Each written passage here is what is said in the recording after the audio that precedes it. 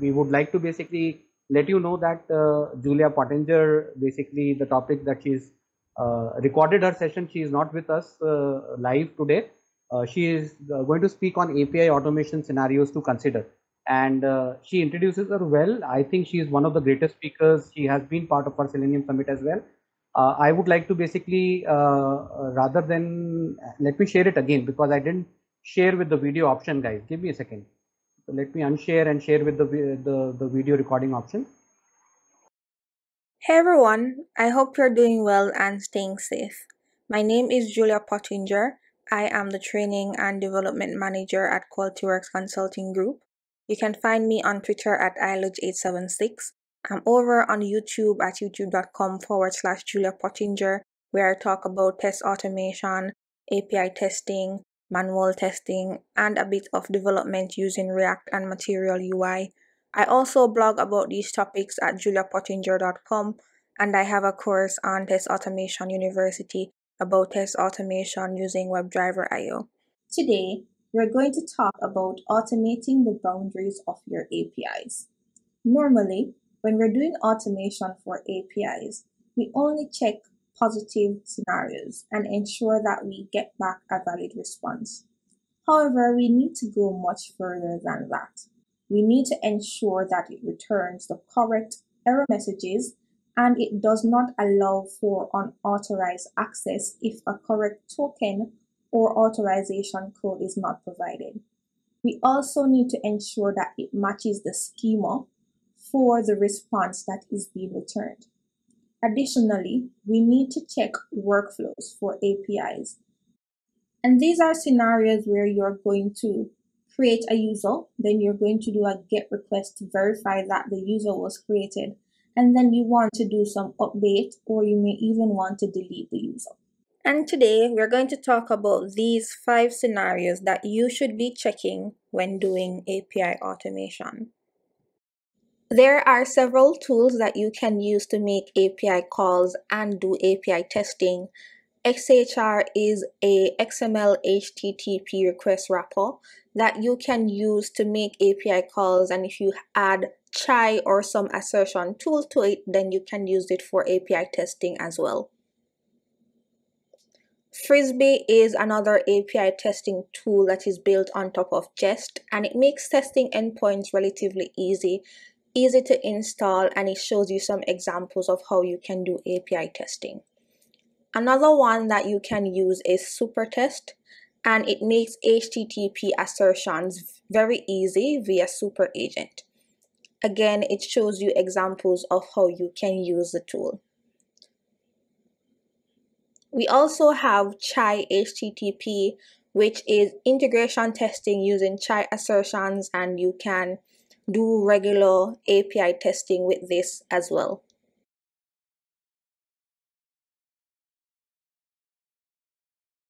We also have Cypress, which you can use to make HTTP requests, and you can use to test your APIs. It provides you with documentation on all the supported methods, what you can expect to get, and how you can go about testing it. For today, I'm going to be using Chakram, and it's a REST API testing tool, but I've also used Chakram to test GraphQL APIs as well. So if you want to test REST or GraphQL APIs, you can do so with Chakram, and it provides you with adequate documentation on what you need to get started, how you can install it, and it works along with Mocha, which is a very powerful BDD framework that I love to use. Something to note is that the Chakram module is no longer supported, but I wanted to pay homage to it because it's something that I have been using for a really long time. I'll also be showing you examples in Supertest. This is a module that is very active. It has 2 million weekly downloads and it's really good. I wanted to show you more than one API framework to bring across the point that these 5 things that we are talking about today is not limited to just one framework. These are general rules and guidelines that you can use. Different frameworks, if you're using Java and doing REST assured, you can use those different frameworks as well to bring across these different concepts, as these are things that are able to be implemented in your API automation regardless of the framework that you're using. If we go to the documentation for Chakram, it provides examples on how you can use the module. It also provides some assertions that you can use, and this is extended from chai.expect, and it gives you that along with additional HTTP matches, such as expect it to have a cookie of a certain value, expect it to have a certain header, expect it to have a certain response status, a certain response message, a certain schema. So there are a lot of things that you can assert that the response you're getting from your API matches. If you look in the documentation, it will provide you with some more examples of those.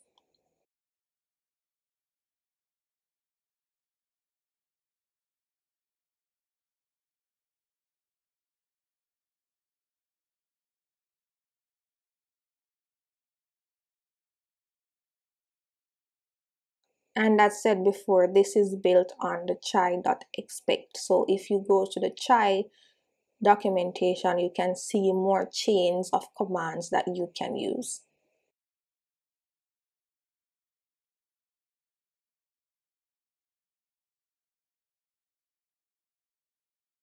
And if we go into the module.chakram, it shows us different calls that we can make. So we can add a schema, we can add a method, we can do get request, we can do delete request, we can do post request, all the different type of requests that you can do to your API. It documents that, as well as the parameters that it takes and what you can expect it to return.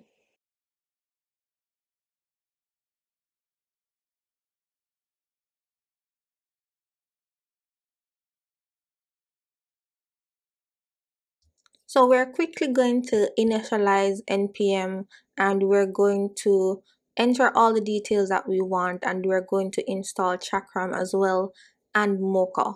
Once we do that, then we'll have all the dependencies that we need to create our API tests.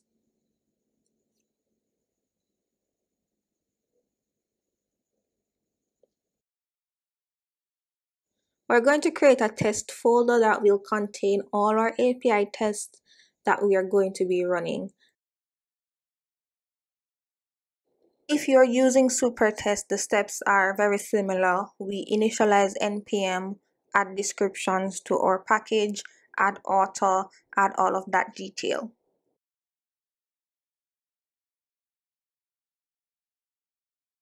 And then we also install Mocha.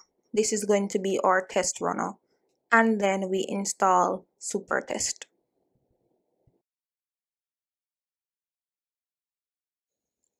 We're going to be using the RESTful Booker API created by Mark Winterham, and we're going to use the JSON Post Test API as well. These two APIs are going to give us enough to check for the 5 scenarios, that is, doing a positive API call that should return a valid response, doing a negative API call that should return an error message, checking that if the token is incorrect, it does not give us access, ensuring that the API response matches the expected schema, and doing workflows to ensure that the data persists throughout as expected.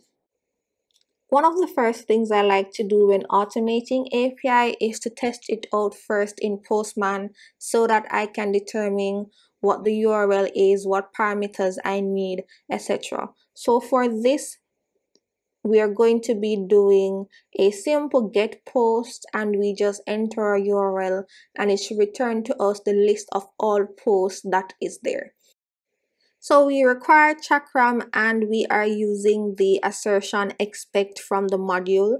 We create or describe and or it, which comes from Mocha. So we are getting all posts and we're verifying the correct response for the valid post. And we say chakram.get, and we use the URL that is provided with us, and for the get, that is the only parameter that you need. Then we are going to save the response that we're getting in a variable called response, and we need to make this async as we need to wait for the API call to be made. Once it is that we do that, we're going to log out the response to see what it is that we're getting.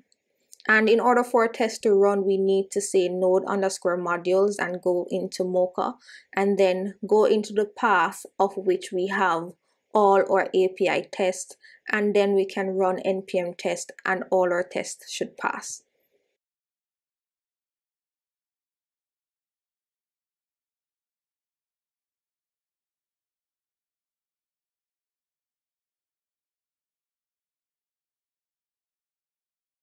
So if we look here, we're getting a response with user ID, an ID, a title, and a body. And if we go to jsonschema.net, that is something that I use to generate my schemas for me. If I post in the response in JSON that I am getting and I click submit, it then generates a schema format that I can use to validate my API against. Now, a schema ensures that the responses are structured properly. They check for required keys that you may have, and they check that the values are of a certain type. So we are expecting to get back an array. We're expecting to have a user ID, an ID, a title, and a body. And the user ID and ID should be of type integer, the title and the body is of type string. So the schema that has been generated is going to check for all of those things to ensure that every time we do that call, it's giving us the required keys in a structure that we are expecting and in the type that we expect as well.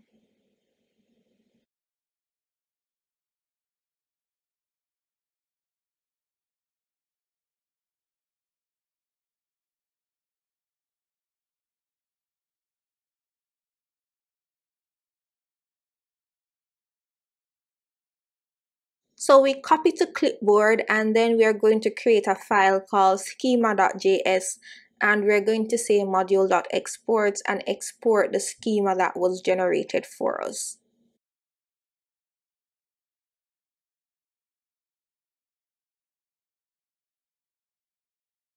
Now, once we have done that, in our test, Chakram provides us with a simple command that we can expect our response to equal to a specific schema. So we are going to import that file and say expect response to have .schema, which is the Chakram command, and we just place in the schema that we're expecting. If we run our test, it passed.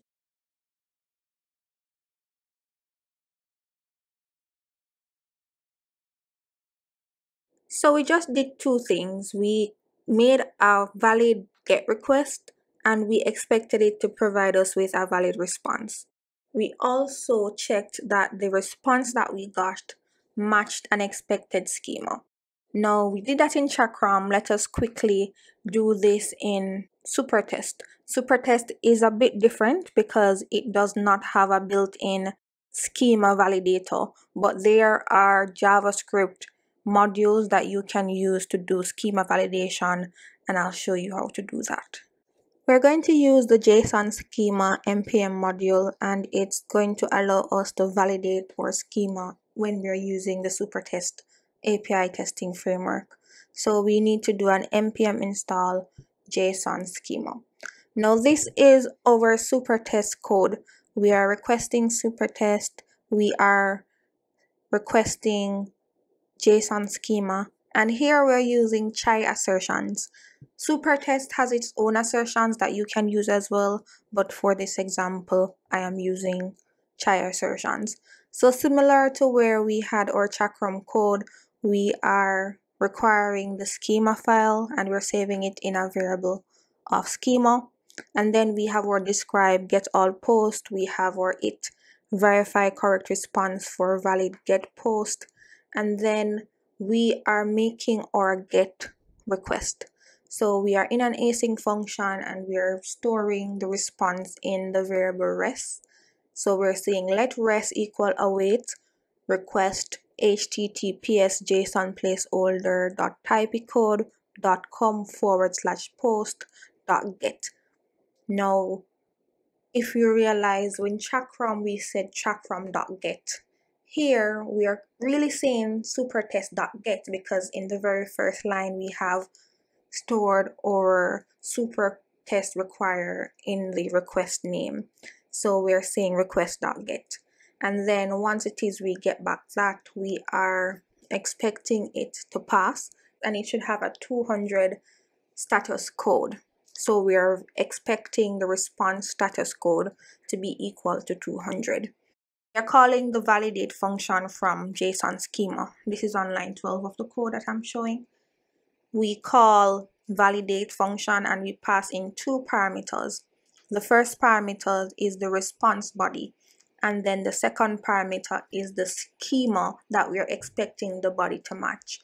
And the validate function is going to compare those schema, and we're checking that the error's length that we get back is equal to 0. If the error length that we get back is equal to 1 or greater than 0, then our test is going to fail because that is indicating that there was some error and the schema does not match with the body that we're getting back. So let's do this again with a post request, and it's going to be the same step. When we're doing a post, we're going to use the URL and we're going to have a body. That body is going to include a first name, a last name. So we're going to do our chakram.post and we're going to need a URL along with a body. And we're also going to need some headers.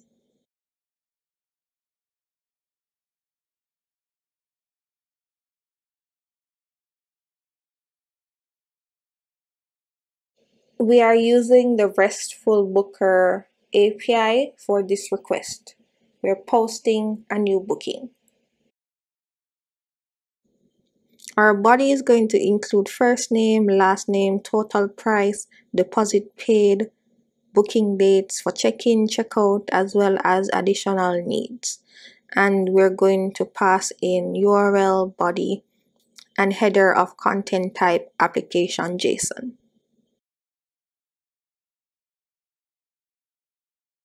We know what our response is supposed to look like, so we are going to generate that in JSON schema.net.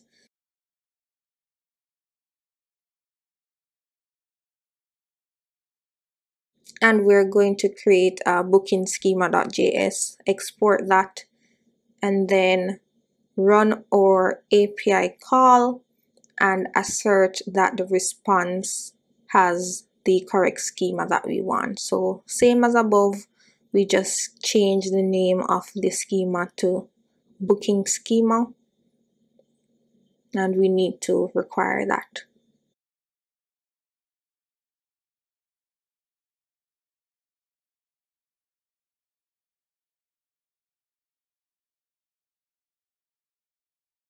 So this is pretty similar to the one that we did before, so it should pass once it is that we run it. So we are seeing our two tests successfully pass. And we can add other commands. We can check the response status, so expect response to have status 200. We can also check that the response has an header of content type JSON that we are expecting as well. So we can do that because if we look, we have a response of content type application JSON with a char set. So those are some things that we can also check as well in addition to the schema. And if we run our test again, it should still pass, as those things should be in the response once it is that we're doing a valid test. For super test, it's pretty similar. We have our body, we have our URL, we have what we are passing in, that is application JSON. We have that we're expecting it to be a 200 status code, and we're validating the schema against the booking schema.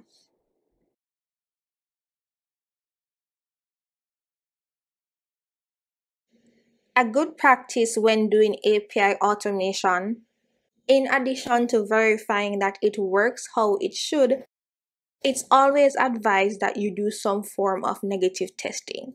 This negative test can range from trying to do a request without the proper API key or token, having an invalid or incorrect body in your post request, trying to do a delete when it is that you do not have the permission to do a delete, sending a request with invalid bodies such as names that aren't expected. Instead of first name you have F name. So if your model that you're passing in is invalid, that is, it violates the schema that was agreed upon, these are some things that you should test for, and these are negative tests that you can do. So here we have an idea of what it is that we are expecting those responses to look like. We have different response status codes that are widely used. So 200 is if the request has succeeded, and 201 if you are creating something, then you may get a 201. And you need to work with the developer of the API or the product manager to define what these are going to be and the messages that you can expect to get with these different status code, so that once it is that you are doing your testing, you have some definition of what it is you're testing for and what you should get for your negative and positive tests. So 404 is not found. 403 is generally used for forbidden. That is, the server understood the request, but they are refusing to fulfill it. 401 is unauthorized, and this is a very important test to do because you don't just want anyone to access certain API endpoints where they are requiring a token, some form of authentication. You need to verify that works properly. So if you are unauthorized, you're going to get that unauthorized status code. And then you can have internal server error, you can have bad gateway, service unavailable, etc. And ensuring that you get the correct status code is really important. This is as the HTTP layer normally is between the server and the client, and it helps client developers know whether or not something has been successful and it has failed. And if it's failed, what was the reason for the failure? And then it can put something in the user interface to guide the user. Here we have a put request, and if we have an invalid authorization key, then we are going to get an error message.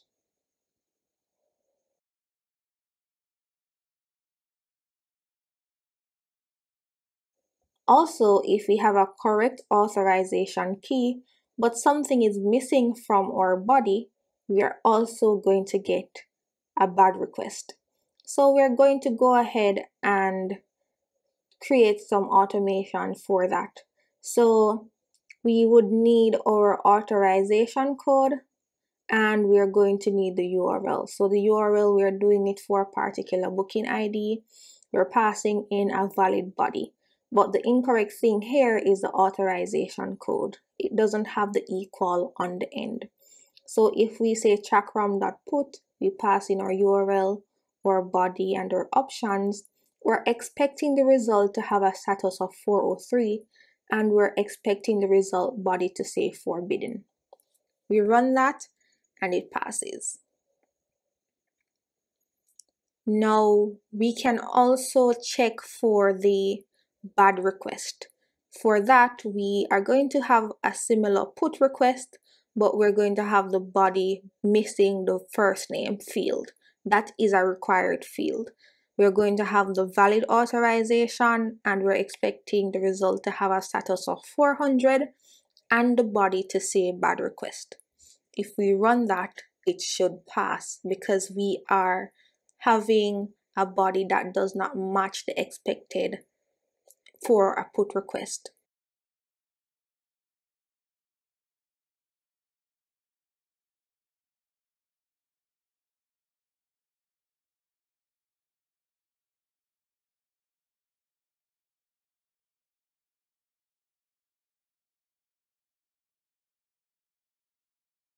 So similarly with our super test code, we made the authorization incorrect, and we're expecting a 403 and a forbidden.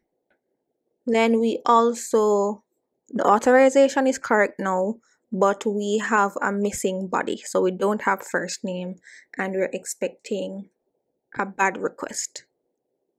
Another way to test the boundaries of an API is to do multi-step workflows that has several requests. So in this example, we're going to create a booking, and once we do that, we are getting back a booking ID. We can use this booking ID to then do a get using that booking ID, as well as update the booking.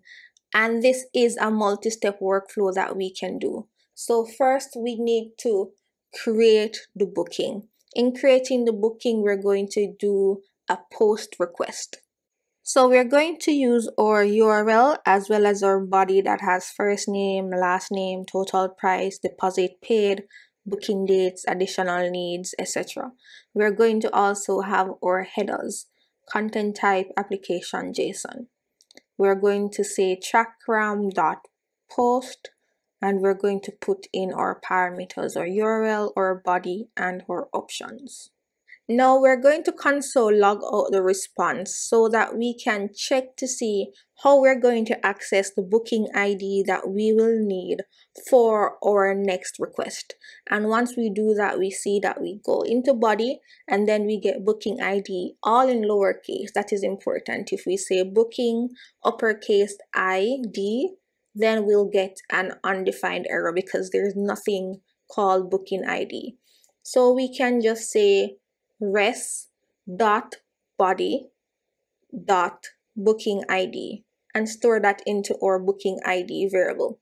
And if we run our test again and console log out booking ID, I had forgotten to not have a capital I, but once I change that, I get a number value. And this is the booking ID that we're going to use for our next test. We can also add some other assertions, such as the status that we're expecting and the schema that we're expecting to be returned. Then we can start doing our next request, which is the get request. So we are saying let get response equal chakram.get, passing the appropriate URL, and we're using the booking ID that we just got from the post request. And we're going to say expect the response to have a status of 200. We are passing in a first name of Julia, so we're going to check that the value is there. We can also do the same thing for the last name, check that it is equal to Brown, and we're checking another thing to ensure that the additional needs, say breakfast and lunch. You can do other checks if you want, but for this I'm just limiting it to a certain number. Once it is that we run our test, it should pass because we're getting the same booking ID that we just created our request with, and it should have those values that we have stipulated in our post, so our get request should pass. Now the final piece to this workflow is to update that booking details. So we're still working on the same booking, therefore we can still use that same booking ID. We could even have gone further and deleted that request. So we're going to have the URL with our booking ID. Our first name, we're going to change it to Julia Update. Our last name is going to be Browns. And for additional needs, we're changing it from breakfast and lunch to breakfast and dinner. And we need the authorization key for the put request. So we need to ensure that that's valid. Then we can say chakram.put and we pass in our options. Now we have made some updates, so we're expecting the first name to have a certain value, and we're expecting the last name to also have a certain value, and we also updated the additional needs, so we want to check that that value was also updated. And if we go ahead and run this, it should pass. So this includes us creating a booking, getting something from the response, which is in this case a booking ID, using that to do a get request to ensure that the booking was indeed created, and then doing some further action on it by updating what it is that we initially entered, and we verify the responses that we're expecting to get, the schema that we're expecting to get, certain values in the response, and all of that pass.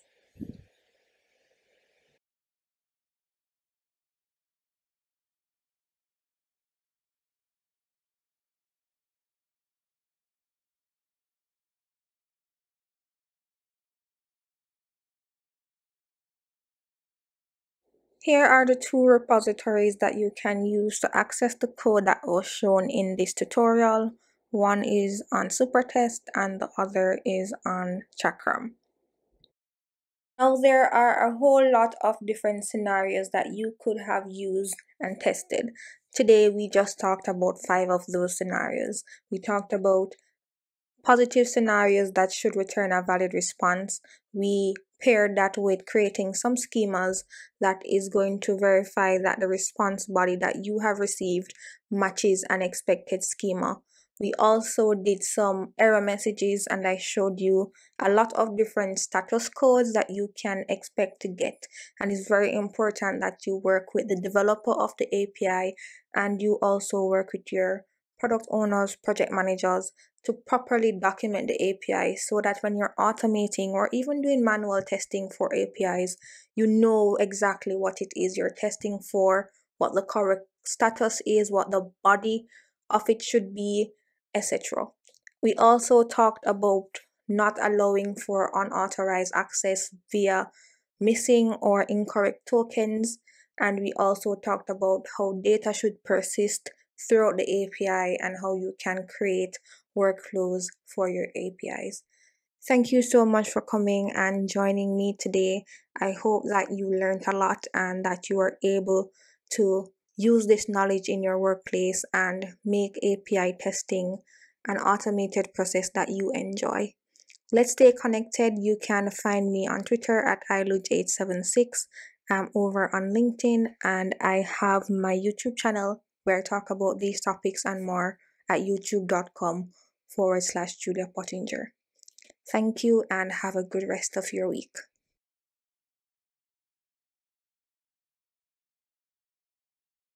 All right, guys. I think it was a very well recorded session, and a big round of applause for Julia Pottinger, guys. If you guys can do that as well. Thank you so much for staying back